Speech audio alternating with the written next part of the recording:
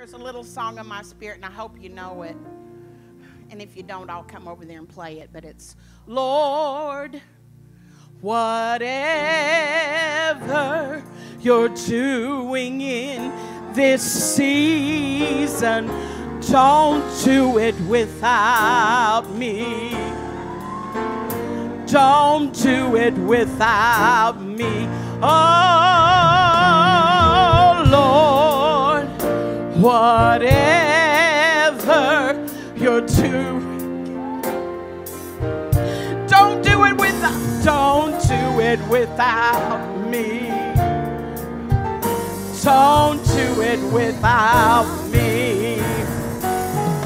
Lord, whatever you're doing in this season, don't do it without me. Don't do it without me. Oh, Lord, whatever you're doing in this season, don't do it without me.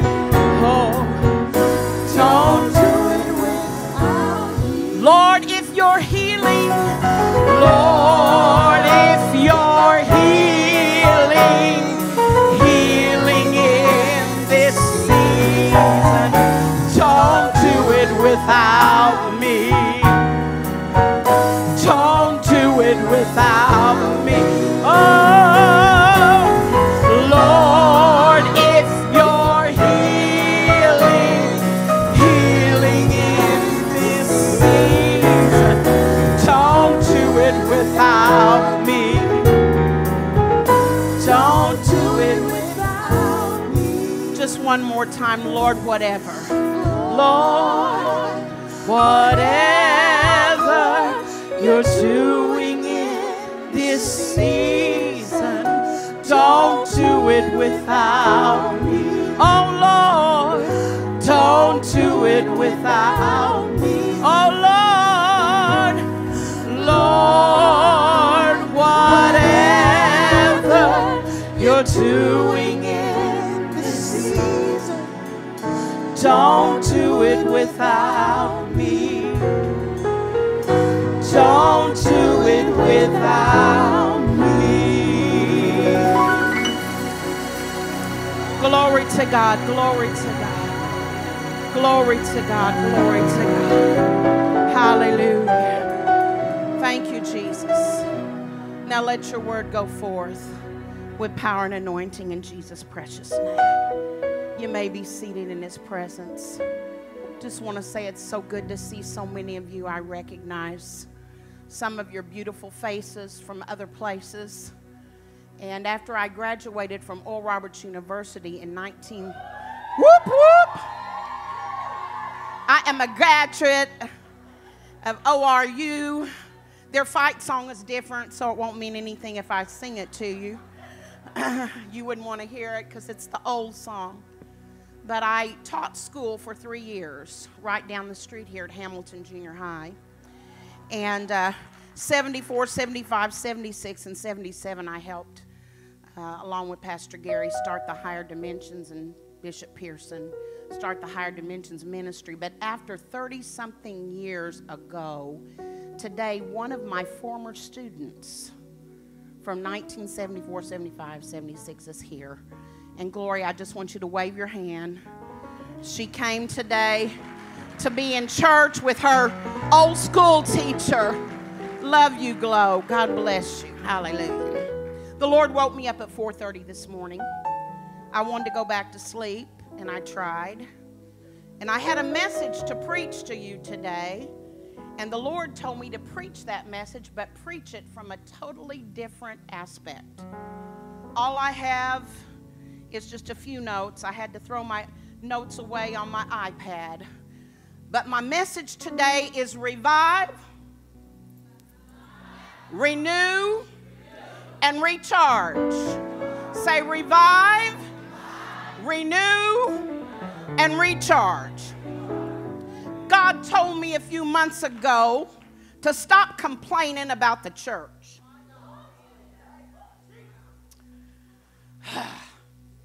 Because I know when we all get together in our little groups and we're honest, we have little chats with each other about the church, don't we? About where the church is going, what the church is doing. Let's be honest, we talk about the seeker-friendly churches, don't we? Everybody's quiet. We talk about all those seeker-friendly churches. We talk about the churches that get the people in and out quick. We have a tendency to talk about the church. And God said, Helen, don't let another word of complaining come out of your mouth about my church. Everybody just lift up your hands. Say, dear Jesus, forgive me for complaining about the church. I am the church, and if I'm complaining about myself. So forgive me, Jesus. Today, I decree you're going to revive, renew, and recharge the church in this season. Hallelujah. You see, there is a voice. There is a voice of God that speaks louder than CNN, MSNBC, Fox News. There is a voice that is greater than any other voice. It's greater than the judge, the lawyer, the doctor. It's even greater than the preacher and the bishop and the pastor's voice. It is the voice of the living God. And this is what the living God says about his church. His church. When he speaks, it is his word. When he speaks, it is the truth. And he says, God, say God, I will build my church. And the gates of hell shall not prevail against it. Somebody say hallelujah. I will no longer be moved by what I see in other places or what I feel. I will be moved by what the Lord said. I will build my church, and the gates of hell shall not prevail against us. We're coming into the greatest hour the church has ever known. Somebody say amen. That's why God gave you this building, because this church is going to be used in this community to birth the next revival that is getting ready to sweep into Tulsa, Oklahoma. You had to be put here. You had to be positioned here. God's timing was perfect. He was not late. He was not too early. He said, I'm going to set them in a Kairos moment because I am coming to my church. Somebody say hallelujah. Hallelujah. You know, some folks say the church is dead. Church attendance is down.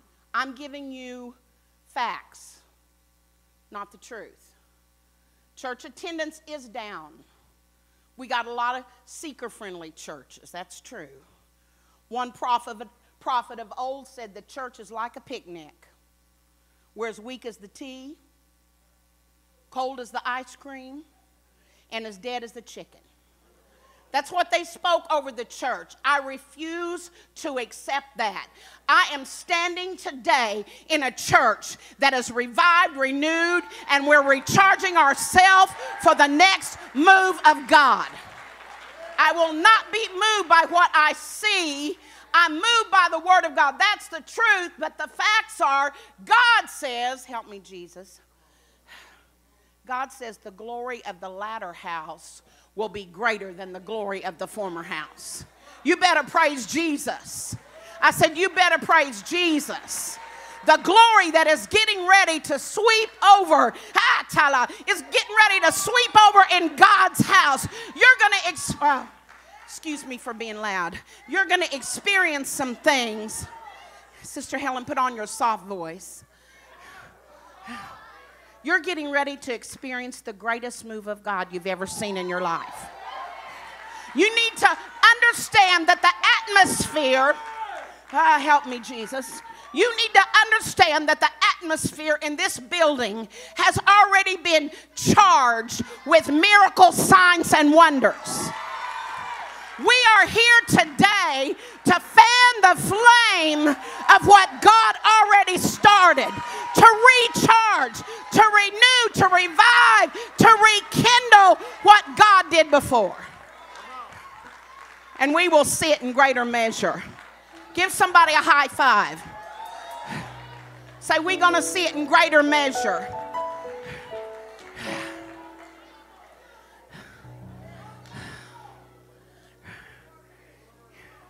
In John 11, help me, Holy Ghost. In John 11, before I get to John 11, the book of Joel says, in the last days I will pour out my spirit upon all flesh. Get ready for the outpouring. Old men, young men, women, men. We're all going to receive another dimension of the anointing and the glory of God that we have never seen before. Hallelujah.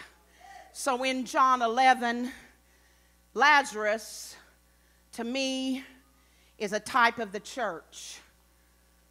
So they come to Jesus. I'm not going to read because of the time element, because you can follow along with me. The Bible says in John 11 that Jesus is out preaching, and they come to Jesus, and they tell Jesus, Jesus, your friend Lazarus is sick. There's been a cry and an interceding going out from the body of Christ saying, Jesus, your church is sick. Jesus, something's wrong.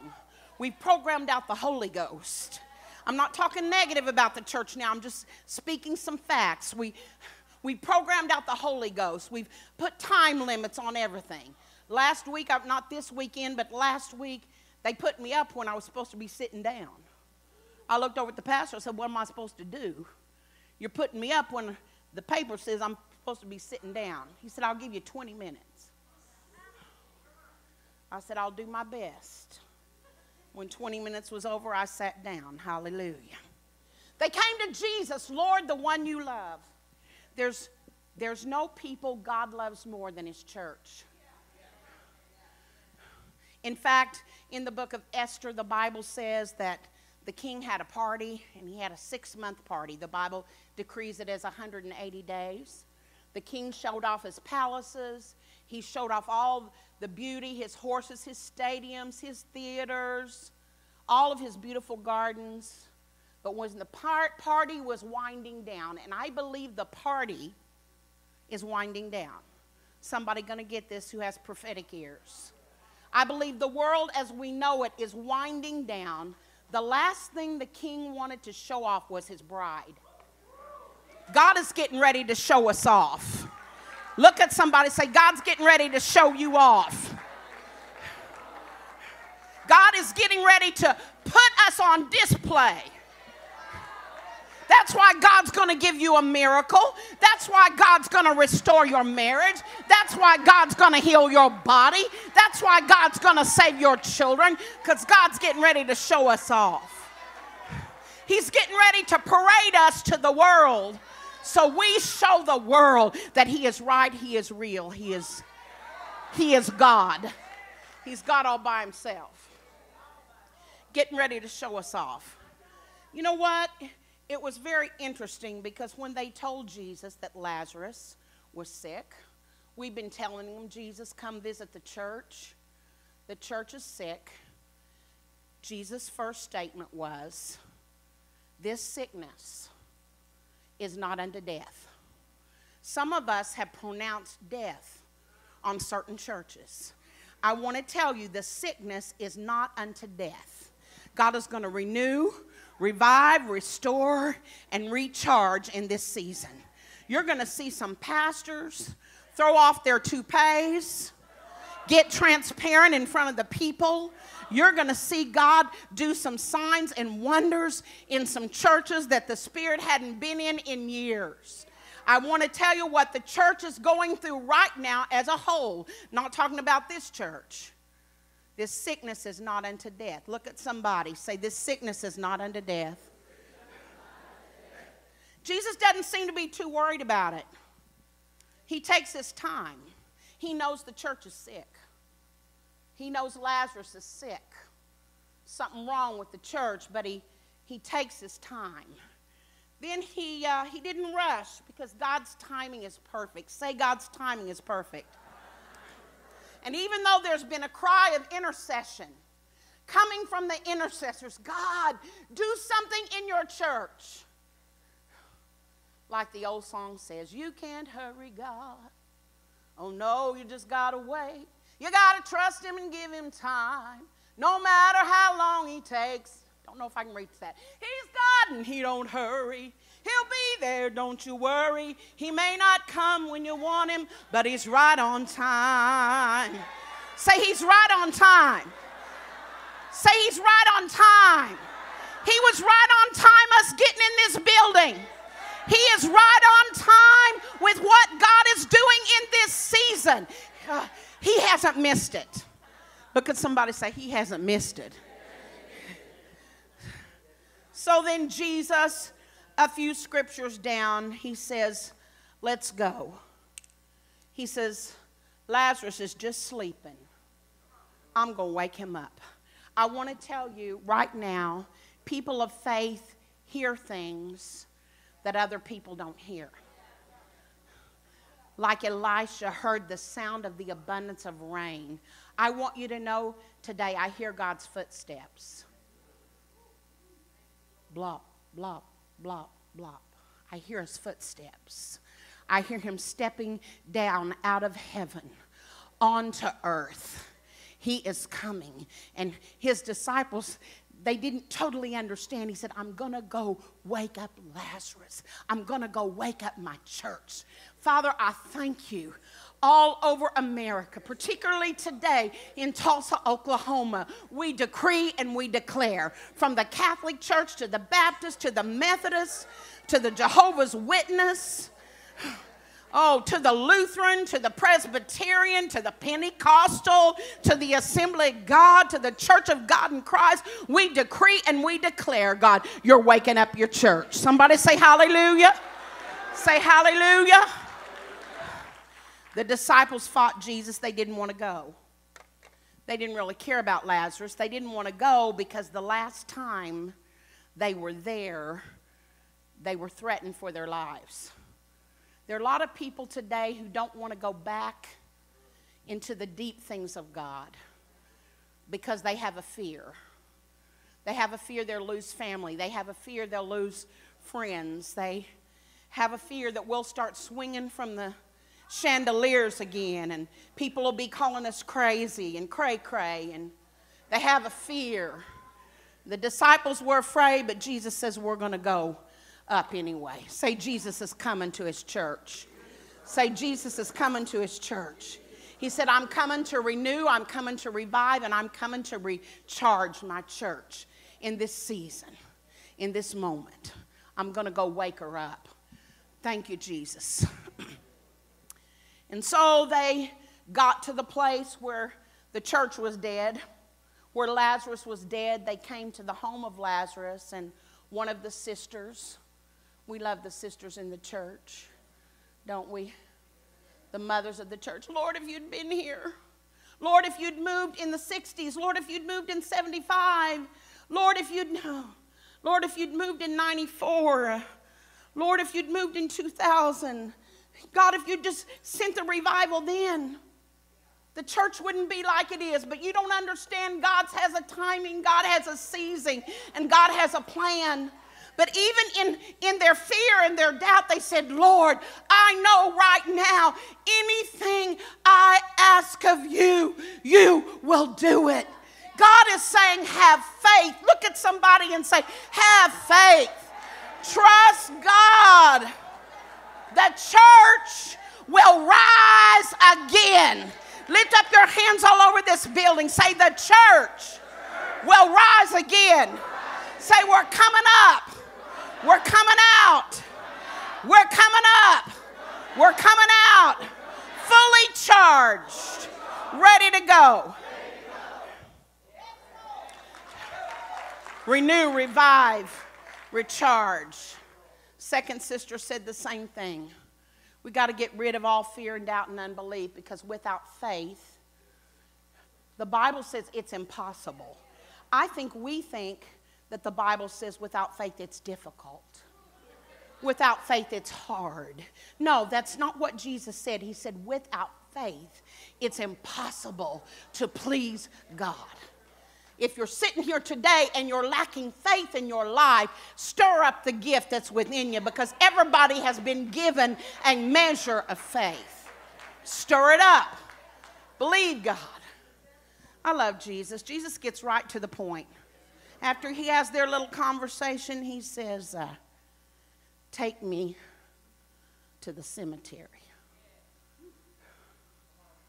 Take me to the church, because I'm getting ready to do something.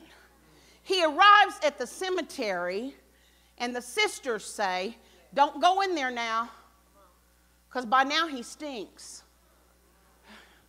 I'm going to be real for a moment.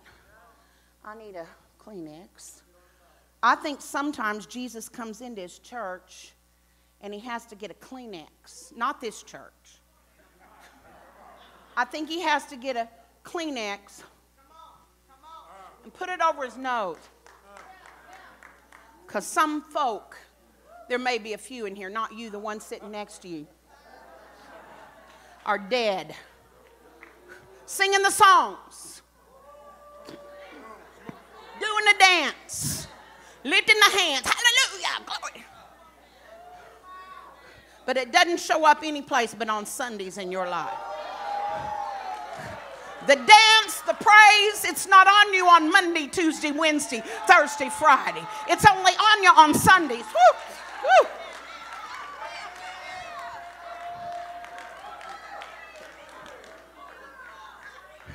But I want to tell you one thing about my Jesus. Jesus doesn't care about my stench. He gonna come right up in my face. Jesus shows up at the cemetery. And he weeps. Men have misinterpreted this scripture for years. I'm not saying I'm the allness of the muchness or the isness and I have all the revelation. I'm not saying that. People have misinterpreted. Just like the people, the church folk around, Jesus said, oh, isn't that sweet? Jesus is crying because the church is dead. Jesus is crying because Lazarus is dead. Jesus wasn't crying because Lazarus was dead. Jesus was crying because their faith was dead. They had lost all faith. Sitting up in the church, you know God can, but you don't believe he will. You know God is able, but you sit in worry and angst and full of anxiety.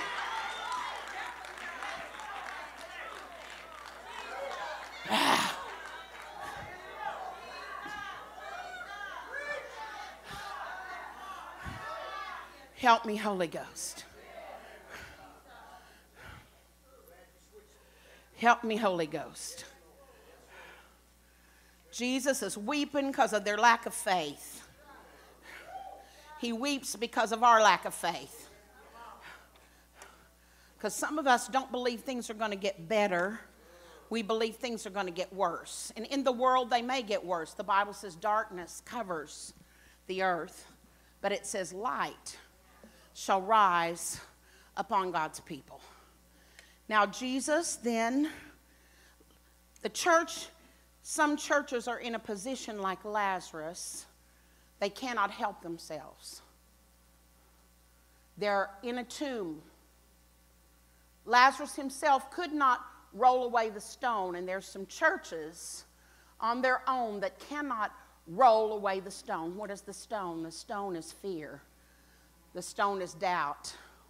The stone is unbelief. What do we do every Sunday in this church? We try to help you roll away the stone in your life so that you can get free, so that you can fulfill your purpose, so that you can fulfill your destiny, so you can be recharged, fired, rekindled, and on fire for God, doing what he's called you to do. So they rolled away the stone. I'm here today to help you roll away the stone. Pastor Lawrence, every time he stands up in this building, he's trying to help you. You can't help yourself always at this moment. So God uses people in your life. God has certainly used my friends in my life to help me roll away stones. Before Jesus called Lazarus forth, Jesus said this, Father, I thank you that you have heard me, and you will hear me now. And what you will do in this place, this is Helen's addition, and what you will do in this place, God, you will get all the glory for. Now I'm going to say something. Stop praying like a victim.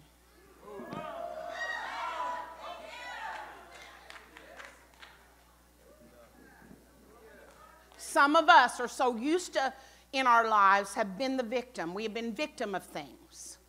We've been victim of molestation. We've been victims of racism. We've been victims of poverty. We've been victims of negative spirits. We've been victims of low self-esteem. And then what we don't realize, all that victimization in our life travels with us into the church and we get saved. And then it affects our prayer life. Because we pray as a victim. Lord, I'm lonely. Lord, I'm sad. Lord, I'm broke. Lord, I'm weak. Lord, when you going to show up? Lord, what you going to do? And you're praying as a victim and not as a victor. I stopped praying problems years ago. I pray the answers. I don't pray the problems. This is another point, but I don't rehearse my problems. I remember the promises. Stop praying like a victim, because let me tell you, let me say it sweet. Victim prayers get you nowhere. Victim prayers get you nowhere. Nowhere. So he prayed the prayer of a victor. He thanked God in advance for what God was going to do. Whatever it is in your life where you need a breakthrough in your life, start thanking God. God, I thank you you're saving my son. I thank you're bringing prosperity in my life. I thank you for the new job. I thank you for favor. I thank you for blessing. I thank you for a new anointing. I thank you for it. I thank you for strength. I thank you for health. I thank you for victory. I thank you for restoration. I thank you. God is not moved by our needs. God is moved by our faith. I got to go on. If you've ever been to Israel, so Jesus after he thanks God, he says, Lazarus, come forth. I wish I was a really good preacher and could get the guy on the keyboard behind me and I'd start, whoa, whoa, Lazarus. But I'm not going to go there, okay? But I need some help for a minute. And my brother, I just feel like I need you. Yes. I don't know you, but I need you.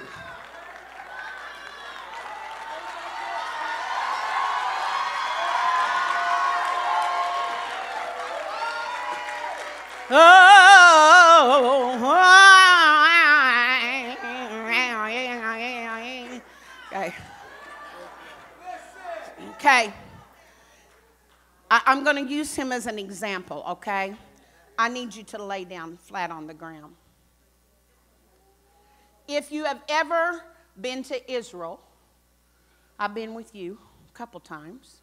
If you've ever been to Israel, when you go into Lazarus' tomb, you have to walk. Oh, I need some help. Just somebody help Sister Helen. I'm not as something. I am something. Yes, I am. So to get into Lazarus' tomb, I am something. I am somebody in Jesus' name. So to get into Lazarus' tomb, you have to walk downstairs. Lazarus is beneath the ground, okay? So Jesus is standing up here and telling Lazarus to come forth. Lazarus is bound. You're just going to have to, you just listen to me. Lazarus is bound in gauze. So I didn't get a chance to talk to him before church. Lazarus is bound from the top of his head to the tips of his toes. Some folk in church today, they're in church, but they're bound from the top of their head to the tips of their toes. Now we know, because I talked about the voice in the beginning, we know when the voice of God speaks, something happens. He said, let there be light, light came. Separate the water from the land, it was done instantaneously. The words of God are all powerful. They do not change. And so when Jesus said, Lazarus come forth, this is Helen's opinion, okay? Make it real clear.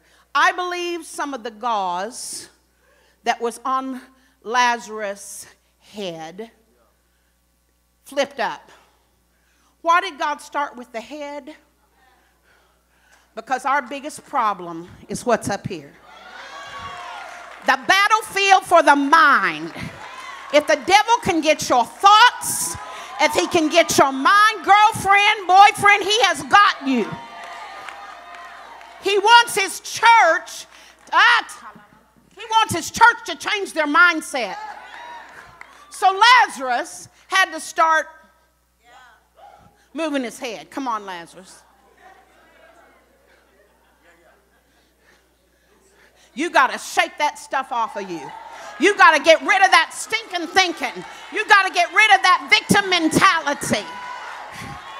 You got to get rid of that deadly negative spirit that has controlled you all of your life. So I believe his head got free. His whole body's not free, but his head's free. I'll explain that through the word. Then, not only did God have to deal with his head, now he has to deal with his walk. So when Lazarus came forth, then part of the gauze came off of Lazarus' feet, and Lazarus began to kick his feet. Nobody went into the tomb to help Lazarus get out. Help me, Holy Ghost. You wanting somebody to come down to where you're at. Jesus said, do it yourself. You wanting some help, honey?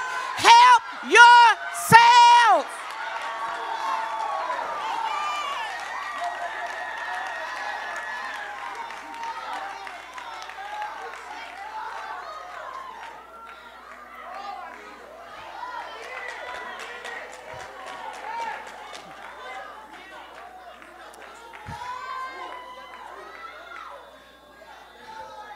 I believe he got free probably about up to here so he could at least do this.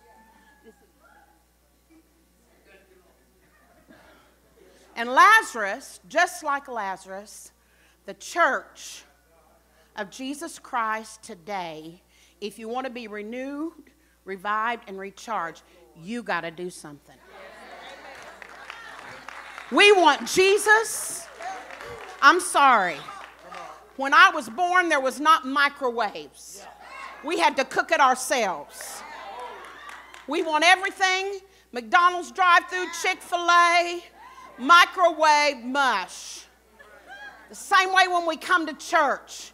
If he doesn't do it the first time we prayed, we worn out, tired out. Jesus is saying to the church, you got to come up another level. You want to come to a place of being revived, renewed, and recharged? You got to come to another level. Look at somebody, say, come to another level. Come to another level.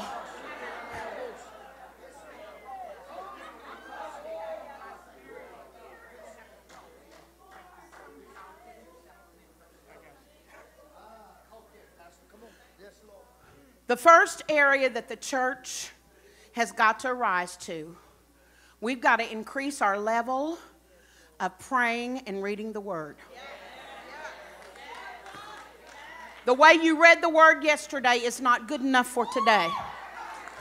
The way you prayed yesterday is not good enough for today. Now, I don't want to go all the way back to the old days, but there's some of the old days I want. We got to repair the altar in the church.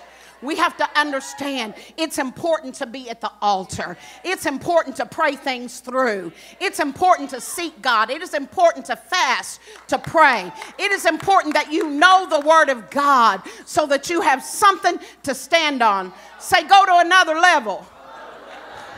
Come on, Lazarus, you got to go to another level. Oh, no. First,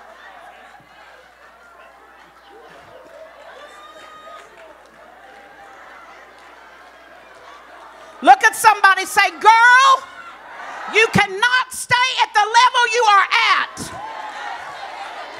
For where God wants to take you, you got to go higher. You got to go to another place. You cannot stay where you're at.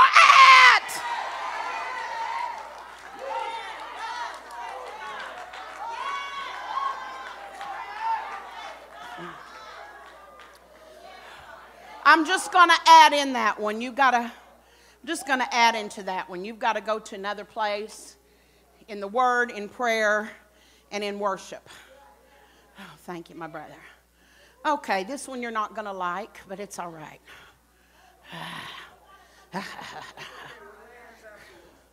You got to go to another level of giving. Everybody sit down.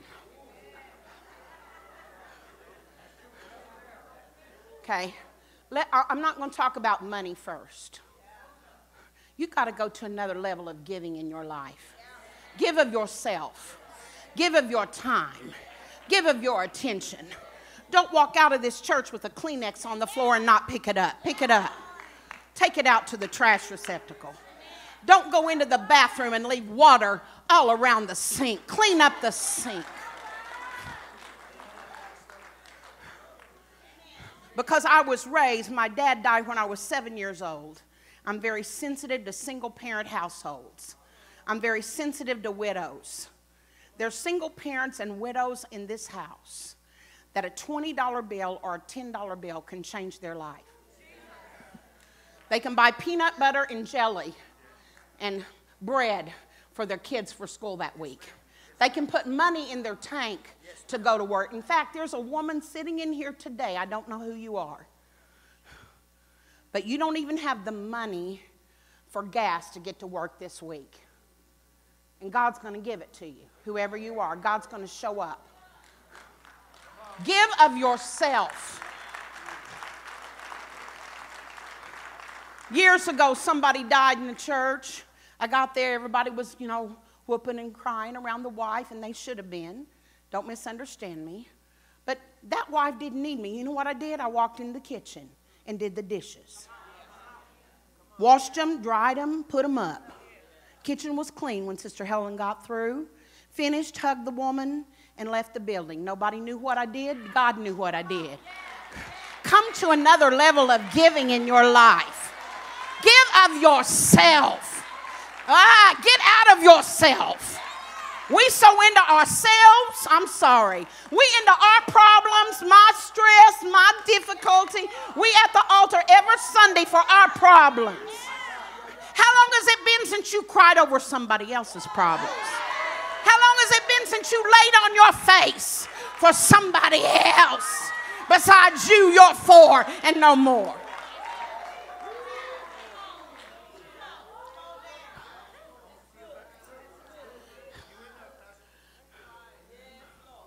Now I'm going to touch the parts you don't like. Don't get nervous. I never go in church, any church, my church, this church, any church I go in without bringing an offering. See, a lot of you today went to the ATM before you got to church because you're going to go out after church. You got your money your $30 or $40 to go to Olive Garden, Red Lobster, McDonald's, Wendy's, wherever it is, Golden Corral, Outback. Don't get hungry on me now. But I wondered this morning, when you went to the ATM, did you say, God, what would you want me to bring? I'm not talking about tithe, not dealing with that. That's your pastor's job. I wonder if you said, God, what kind of offering do you want me to bring to you today? It's not about the church, it's the kingdom. Now, I'm going to give you the scripture to prove it, because I'm sick and tired of people manipulating people. I hate manipulation. This is not manipulation. I'm trying to teach you something. 1 Samuel chapter 9, the Bible tells us that you're doing a good job, Lazarus. Just stay there, because you're going up. 1 Samuel chapter 9, the Bible says Kish's donkeys were lost.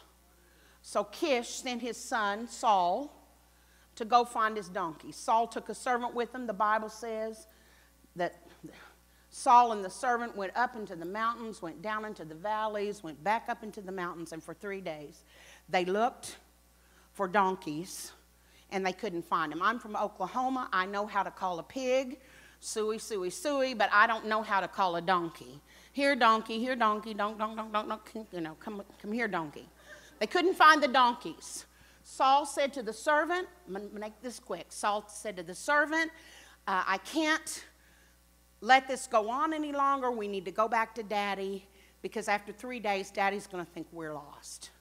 And the servant said, I just got to break this in. When is the last time you let someone speak wisdom into your life that you didn't think were as spiritual or as knowledgeable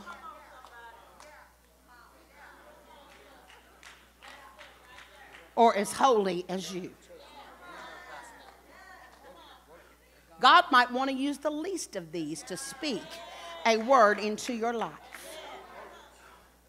The servant said, Saul, if you'll just hold on with me, right in the next town, I'm going to say prophet. The Bible uses the word seer, but we use seer in a different way in today's language. He said, there's a prophet in the next town, and if we can just get to the prophet, everything he says come true. Oh, God, just a minute.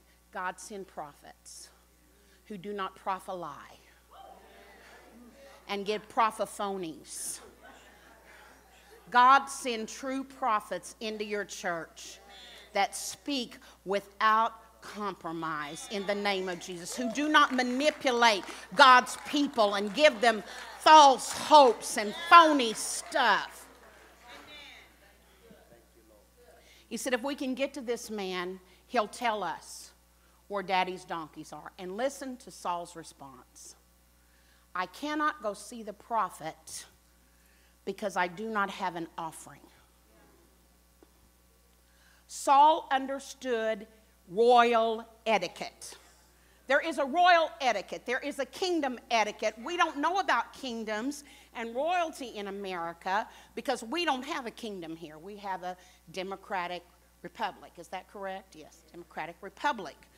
And so we don't have kingdom. We don't know about kingdom, but when I watch television, I see the Queen of England, who is one of the wealthiest women in the world. She's walking through the streets of London. People are handing her flowers, cards, and gifts. Why are they doing that? Because it's kingdom culture. It is kingdom etiquette when you come before someone great to give them a gift. Let me bring it down to the American presidency. I'm not talking politics at this moment, so don't misunderstand what I'm saying. When in 2016, whether you liked it or not, there was a switch, a change in the government. When Barack and Michelle Obama walked out on the steps of the East Wing of the White House, Donald and Melania Trump drove up, got out of their car, and Melania Trump brought Michelle Obama a gift because it is kingdom etiquette. It's not about how much you put in the offering. I'm not trying to get 50 out of you. I'm not trying to get 100 out of you. I'm not trying to get 20. And I'm still finishing my message. I'm not here to get in your pocket, but I'm here to help you with your pocket. So listen to what happened on borrowed money. Somebody say borrowed money. The servant said, Saul, I got some money. I got you covered. So on borrowed money, Saul goes to the prophet. And this is exactly what the prophet says. The prophet says, I've been waiting for you. How many of you all would like to hear Jesus say, I've been waiting for you? Did you know your offering, be it a quarter, $1, $5, can release heaven to open up on your behalf? Oh, watch what it did for Saul on borrowed money. Say, on borrowed money. Watch what it did for Saul. He said, I've been waiting for you. He said, the Lord told me you were coming by here 3 days ago. And he said, and the Lord told me to kill a calf. And please put on your prophetic ears. And I set aside the best part for you. God is waiting on you. You are not waiting on God. God is waiting to give you the best. I grew up on po cheese. Y'all know what po cheese is? I grew up on canned meat from the commodity store. Po cheese. Some meat that was worse than Spam. Okay? But God in my life, due to my offerings, has set aside the best for me. If I want to go to the store and buy a filet, I can do it.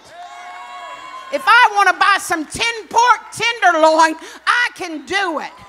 If I want to get me some olives stuffed with some garlic, I can do it.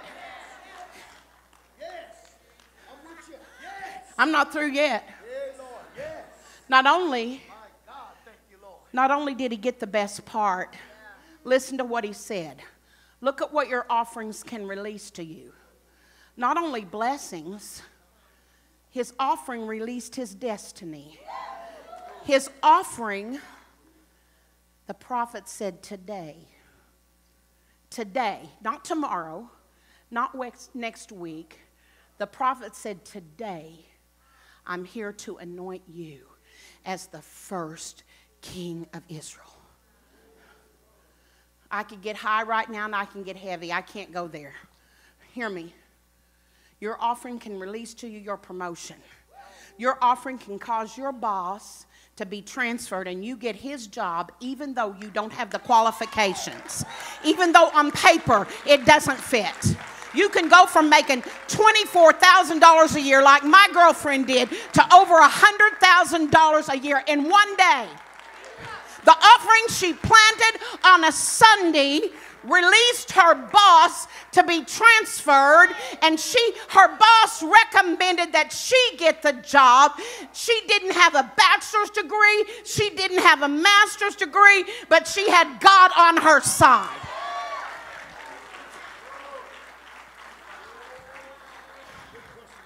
Oh, just a minute.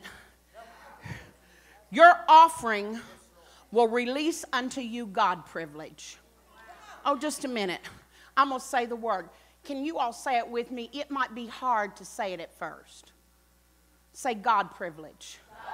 Say my obedience, to God, releases in my life God privilege. Say God privilege is better than white privilege.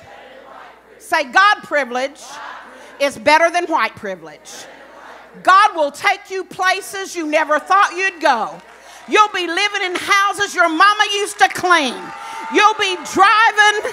You'll be blessed beyond measure because you have God privilege.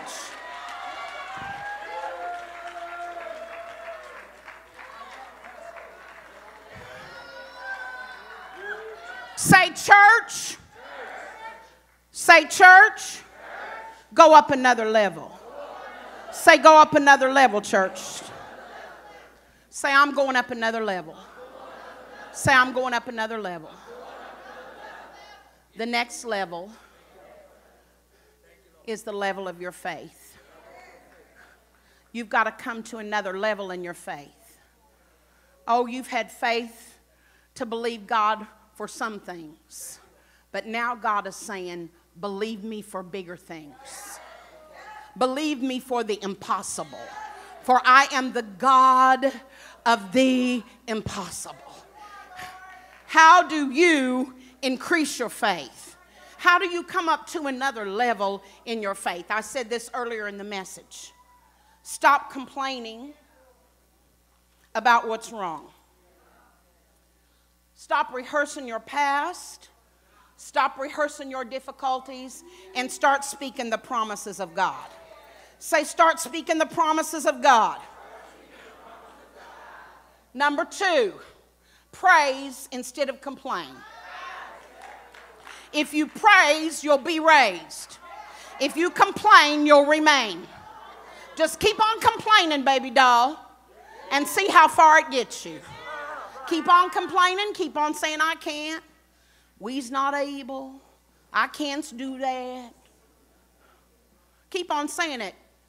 If it's working for you, keep on doing it. You're in the same place today that you were last year. Because you take your words and you speak what the enemy is saying and not what God is saying. And I have a word for you. Complaining is the language of victims and the disempowered. Say that with me. Say, complaining is the language of victims and the disempowered.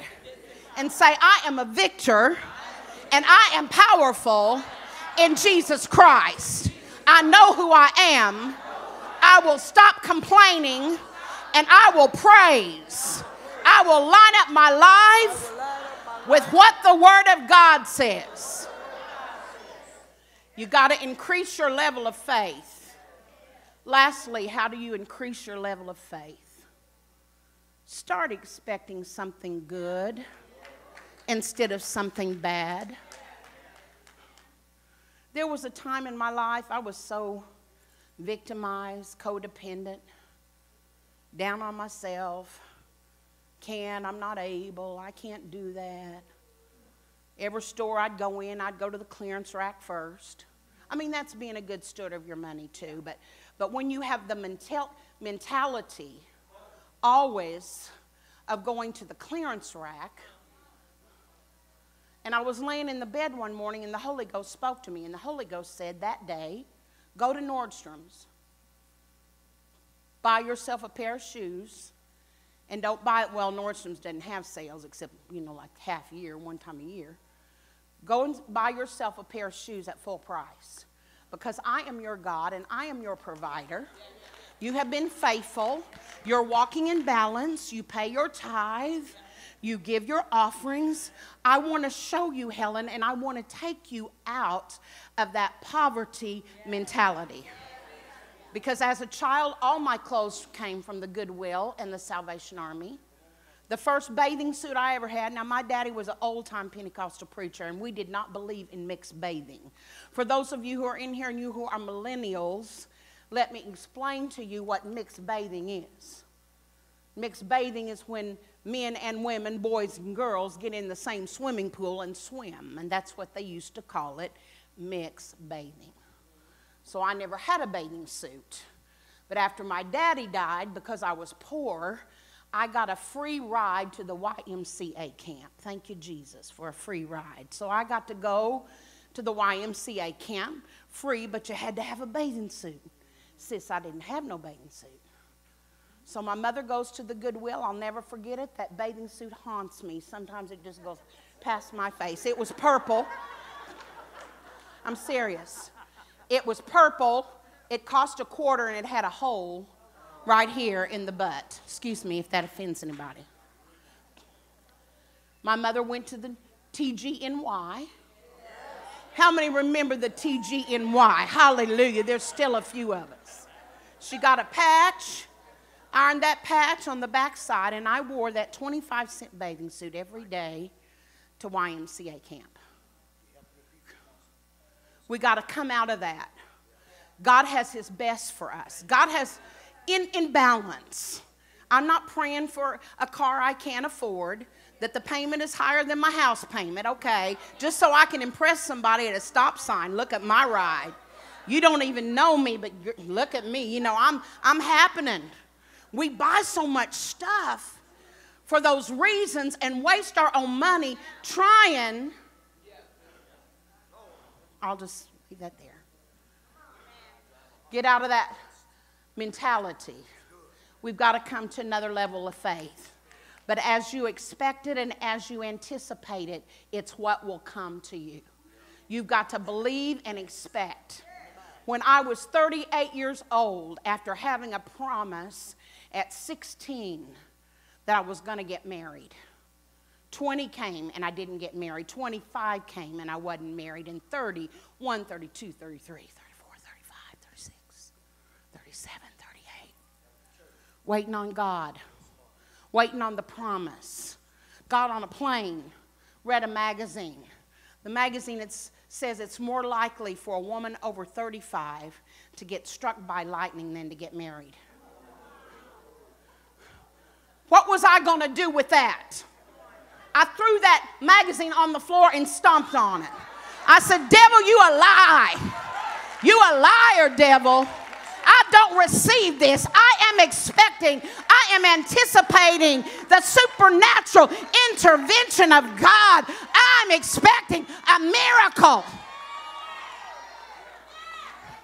A few months later, year and a half or so, got engaged and was walking down the aisle. Hallelujah. God is faithful. You have to expect and believe that his promises are yea and amen. So I'm bringing it down. Just give me your hand. Oh, yeah, I haven't forgotten about Lazarus. So Lazarus, go up to another level. He's there now, just wait. He's not still free. He's up on level ground with Jesus, but he's not fully delivered yet. Hear me, and hear me well today. There is a cargo plane from heaven today that has your name on it. It is full of God's promises for you. It is full of things that you have prayed for, believed God for years. When a cargo plane gets ready to land, he just can't land, sis, helter-skelter. He has to know what the ground conditions are. What are the ground conditions? Because if the ground conditions are not good, the cargo plane, all he can do is circle until the ground conditions are correct. Seems like every time I fly into London Heathrow, they got to go in circles because the ground conditions are not ready or not prepared. I'm here to tell you today, stir up the fallow ground in your life. Revive yourself, renew yourself, recharge yourself in this season. Because the cargo plane is coming from heaven. Jesus is walking. I hear his steps.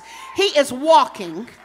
He is walking toward his church right now. He's getting ready to visit us individually. He's getting ready to show up in your house. He's getting ready to show up in your finances. He's getting ready to show up on your job. He's getting ready to show up in your children. He's getting ready to show up in your body. He's stepping towards us. But God forbid if he has to circle too many more times. It's time to make a change. We are the people that can do it. I said it's time to make a change. We are the people that can do it. I said it's time to make a change. We are the people that can do it. I said it's time to make a change. We are the people that can do it. Look at somebody, say, you are the people that can do it. Lawrence, you and Pastor Gary come up here. Help this man up. How I know Lazarus was still bound, because when Lazarus came out of the tomb, Jesus said to the men, loose him and let him go. Take off all of his grave clothes. Take off all of his grave clothes.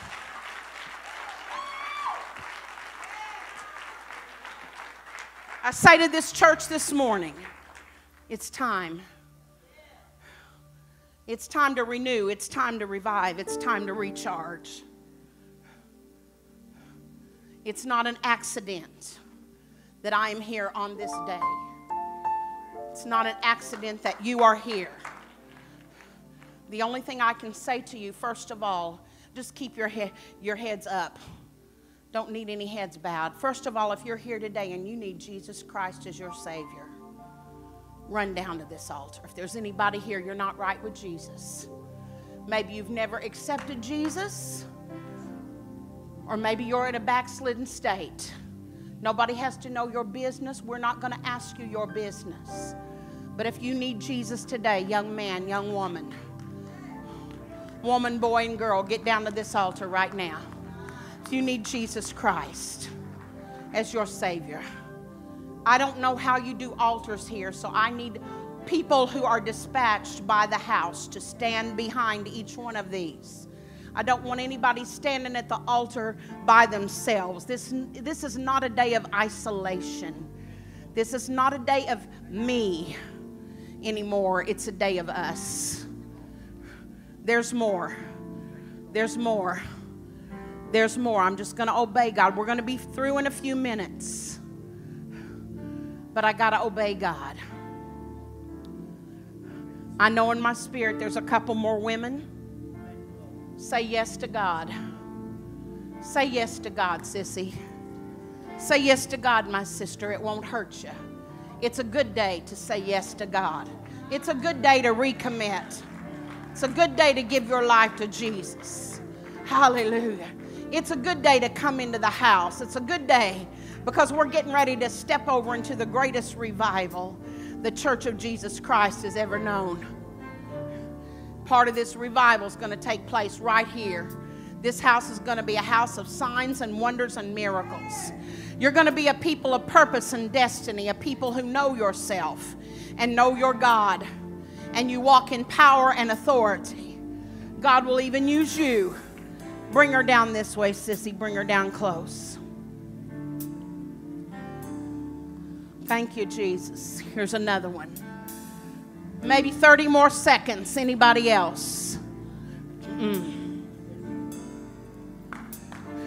This may be unpopular, what I'm getting ready to say, but I'm going to say it anyway. Jesus did not tell us to make Christians. I said Jesus didn't tell us to make Christians. Jesus told us to make disciples. These people standing at this altar are going to become disciples of Jesus Christ. Not just Christians out of their mouth with no change in their life. They're going to experience change. They're going to experience miracles. They're going to experience signs. They're going to experience wonders. This church is a discipling church. We're not going to let you come in here and just blah, blah, blah out of your mouth and then be left as a stillbirth. There will be no stillbirths in this house. No stillbirths. Look at all these people. Look at all these people. Y'all put your hands this way. Put your hands this way. Pastor Lawrence, come with me. Hallelujah.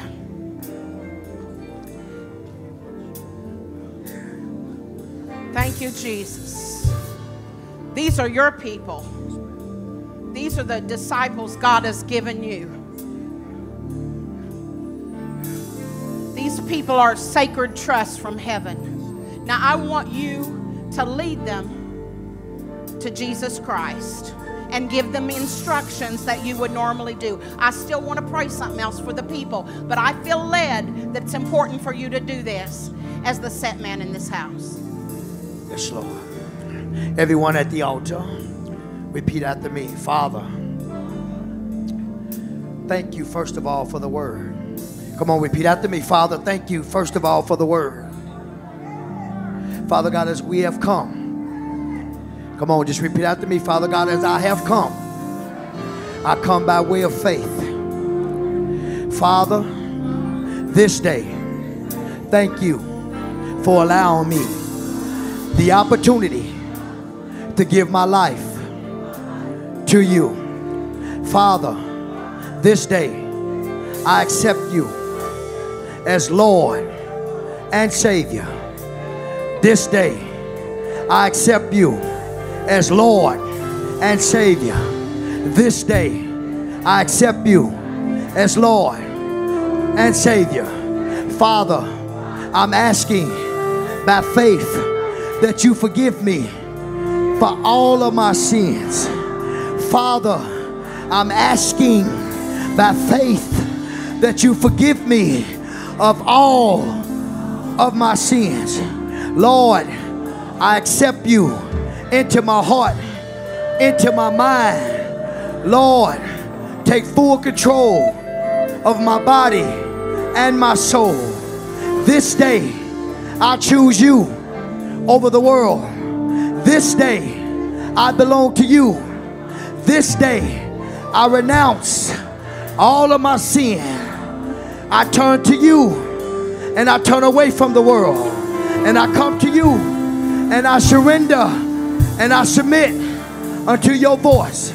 Lord, thank you for receiving me. Lord, thank you for saving me. Lord, thank you for delivering me. This day, I decree and I declare that I am born again, blood washed, sanctified from the crown of my head to the sole of my feet. Now, God, I'm going to give you glory for saving my soul. Now, come on and give God some glory for saving your soul.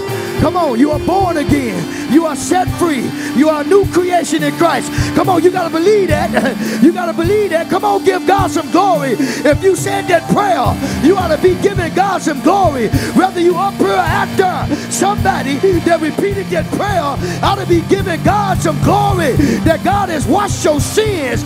You have just decreed the God being Lord of your life. Oh my God, thank you, Lord, for freedom. You are a new creation in Christ. All things have been washed away. Behold, all new things has come about this day. You're not your past. You're not your shame. You're not your failure. You are forgiven. It's under the blood. Thank you. Come on, tell him thank you for coming into my life. You could have died before you got an opportunity to give God, my God, your life. You could have died last night. You ought to be excited that heaven is standing up, giving attention and clapping because one person has come and given her life to God. Hey, Lord, thank you. Oh, my sheep. Thank you for salvation, Lord. Thank you for deliverance, Lord. Lord, I know it's many more that should have been here, Lord. So, Father God, we thank you for those, oh my God, to let fear grip them.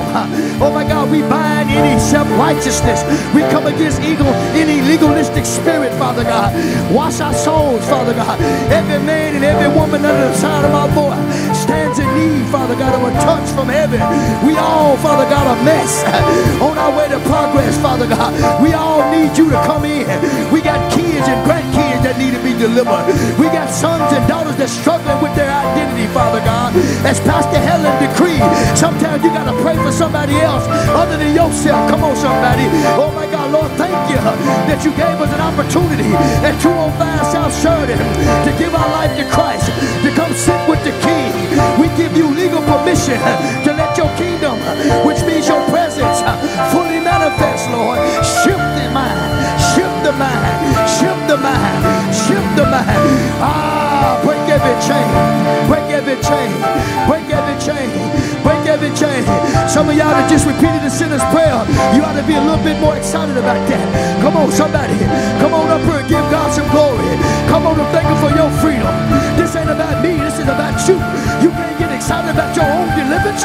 You got a chance to go to heaven. You ought to be way more excited than that. I need to talk to somebody and understand salvation. God has delivered you. God has forgiven you. You got to stand a chance to go to heaven. You should be screaming and shouting and giving God some glory. Oh my God, thank you, Lord. Thank you, Lord. Thank you, Lord. Bring the music down as I hand it back to the woman of God. She has a prayer she want to pray. I want to say something to everyone who came up here to be saved. I want you to know I stand with Pastor Lawrence, with Bishop McIntosh. I want you to know that we love you and we accept you right where you're at. Being saved does not automatically mean that all of the struggles in your flesh instantaneously go away. They don't always. For some people, they do. But I want you to know, no matter what you go back to this week, come back to church. Get in a discipleship class. Even if you mess up, bro, we will never kick you to the curb. We will stand with you. Because we too have fallen short of the glory of God. Every day, most of us in here make mistakes. Do not give up on yourself. We are here, and we are here for you. The church doors are open. We will walk you through this, sissy. You're not alone. And God, right now, put your hands this way. God, heal them of past hurts. Heal their wounded spirits, God. Deliver them from their past baggage. Toxic relationships, insecurity, self-hatred, low self-esteem. Deliver them when they were wounded, abandoned, and rejected. And God, show them you do not reject. You do not abandon them, God, but you love them with an everlasting love. In Jesus' precious name, God, heal them totally, God. Heal them totally in the name of Jesus. In the name of Jesus, we decree and we declare today, you have stepped over on the road of freedom. Every habit, every hobby, every addiction, in the name of Jesus, has to leave you. In the name of Jesus. Alcohol, drugs, sexual perversion, pornography, lying, stealing, cheating, whatever it is, we decree and we declare God is restoring you back and healing you and bringing you to your purpose and to your destiny. We are a church that will help you grow. We will know you by your name. You will not be a number here. We will know you by your name. We will love you. We will shepherd you. We will take care of you. You're not alone, sis. You'll never be alone again. In the name of Jesus, just be free. Just be free. Be free in the name of Jesus. Be free. Spirit of the living God. Everybody else in the building, lift up your hands. I'm just going to ask you today, I want you to pray for yourself. I'm not going to call you to the altar because everybody would be coming. I want you to say this, a few phrases with me, and then I want you to go right into talking to God. Say, Lord Jesus, I've heard your word, and I'm ready to go to another level in my praying, in my praising, in my reading of the word. I'm going to go to another level in my giving, in my living, and in my faith. And the cry of my heart today is, Lord, prepare the ground of my life to receive the cargo plane from heaven. God, take out everything out of me that's not like you and replace it with your character, with your nature, with your likeness. Here I am, Lord. Everything I am, everything I'm not, I'm yours, Lord. Now, Lord, I lift up my hands and I cry out to you. Help me prepare my ground for the cargo plane that's coming, for the blessing and the favor. Now, you talk to God right now all over this building. I don't hear you. I don't hear you. Renew me, revive me, recharge me, restore me, rekindle me, God. Whatever it takes, Lord. Break up the fallow ground. Change my mind. Change my heart. Change my spirit. Revive me, recharge me, renew me, restore me. Because miracles are coming. Signs are coming. Wonders are coming. I'm ready. The ground is prepared. You don't have to circle another year, Lord. You don't have to circle another month. It's time for the plane to land. Woo! I said it's time for the plane to land in my life. I'm looking to the heavens. I'm looking to the hills. My help is coming. Favor is coming. Blessing is coming. Strength is coming. Power is coming. Miracles are coming. Favor is coming. Purpose is coming. Destiny is coming. In the name of Jesus. In the name of Jesus. Holy Spirit. Holy Spirit. Fall. Holy Spirit. Holy Spirit. Hey, come on, just take 30 seconds. Cry out to the Lord. I know time is at hand, but this is kingdom business right here. Somebody's life depends on your worship. Your life depends on your worship. Your kids' life depends on your worship. Come on, tell the fire God to fall. Fall fresh, God. Fresh fire. Fresh fire. Flow with me, church. Flow with me, church. Fresh fire. Fresh fire. Burn up everything. Burn it up, God. Burn up everything. Forgive me, even as a pastor, for complaining against the church. I caught that in the spirit, Father God. Oh my God, forgive me, Lord. Y'all need to repent before the God. The presence of the Lord is here. We all got stuff in our heart, oh my God, that would hinder the fire. Oh my God, release, release. Roll away the stone. Roll away the stone. Roll away the stone. Roll away the stone. It's me, God. It's me, God. I decree and declare, Juju, little Juju, Lawrence David Peoples, I decree and declare that alcoholism will bow down. I decree and declare that my son will stand inside of 205 South Sheridan. Stand with me and stand with his mama and stand with his sister. Forgive me for doubting the promise of God. You did it for me, and I'm watching you do it for all these men that's around me. You got to do it for my son. Lord, forgive me for doubting, Father God. I repent right now before your throne. Oh my God, raise my level of faith. Raise my level of faith. While y'all watching me, I'm going for my son. You better go for what belongs to you. You better pay attention to what's going on. Don't worry about me. I'm decreeing for my son. You need to decree for your children, your grandchildren. Oh my God, oh my God. I decree Lazarus, come forth. Lazarus, come forth. You called me up out of my prison tomb and look at me today, God. I'm calling my son up out of that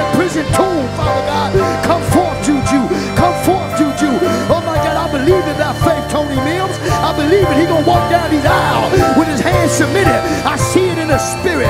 I see it, Tiki. I see him coming through the doors, Grant. My son is coming through the door, and he's going to run to the altar, and he's going to give his life to Christ, and he ain't going to never be the same. And he's going to preach the gospel according to the purpose of God and the plan. I'm decreeing for Josh, Bishop. Josh is coming out. Josh is coming out. Loose him and let him go. Loose him and let him go. Addiction's got to burn out. Alcoholism got to burn out. Methamphetamine's got to burn out. Opiate addiction got to burn out. I see it. Oh, she done stirred me up. The woman of God that stirred me up. I needed this word. I'm a bomb from Gilead. Hey, Lawanya. Lawanya. Oh my God, Lawanya. If any one of you got a son, if any one of you got a daughter, a grandchild that's unsaved, speak their name. Come on, speak their name. Lawrence Peoples Jr. Lawrence Peoples Jr. Call your children's name out. Oh, call your mama's name out if she unsaved. Call your daddy up out of the tomb. Call your grandfather up out of the tomb. Call your grandkids up out of the tomb. By faith. By faith. Oh my God, thank you. Oh my Lord, thank you. Thank you, Lord. We receive it now, Lord.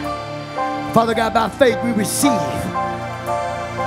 Bring us as Lazarus out the tomb, and bring that which is connected to us out of the tomb. Thank you for that prophetic word, Father. Forgive us for doubting the promises. Oh my God, you did it for us, now do it for our loved ones. Oh my God, as the woman of God said, my God, there's a time and a season. Oh my God, give us faith to wait to the timing and the season to manifest. We receive the impartation from heaven here at 205 South Sheridan. We thank you for the woman of God. We thank you for the kingdom culture, Lord, and the discipleship, Father God, that we do here at Going Hard for Christ Church. We understand the principle of never coming before a king empty-handed. We thank you, Father God, that you are loosing provision, and you are loosing, Father God, that what we need, Father God, to dominate this earth and take this community, Father. Lord, I thank you. Thank you for the people that's come and given their lives to Christ. We thank you that we are free. Free to do business. Free to worship you. Free to influence our communities. Free to influence our families. Free to influence our jobs, Father God. We thank you, Lord, that we will go. Therefore go. Therefore go. Therefore go. Stir us up, Father God, to go and make disciples of all nations. Oh my God, we thank you, Lord. We thank you for Pastor Helen. Give us strength. Give her 100-fold return. Bless everything that's connected to her. Everything that she's believing you for, Father God, give it to her. Oh, my God, my God. Strengthen her for the journey. Thank you for the word. Lord, I thank you, Father God, for her being submitted to your spirit. You shift her from the message that she thought she was going to preach, and you woke her up at 4 and gave her the message that she needed to preach. I thank you for her being obedient. Thank you, Lord. Please, everyone, say this after me. Father, forgive me for speaking against the church.